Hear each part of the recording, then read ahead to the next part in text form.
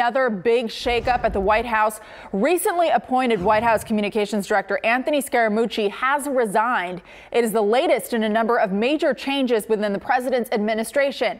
Channel 2's Lauren Freeman is live in the newsroom with the latest on this new development. Lauren, another big day for the White House. Yes, more changes indeed. The news came suddenly mid-afternoon as the White House released a statement saying that Scaramucci would be departing.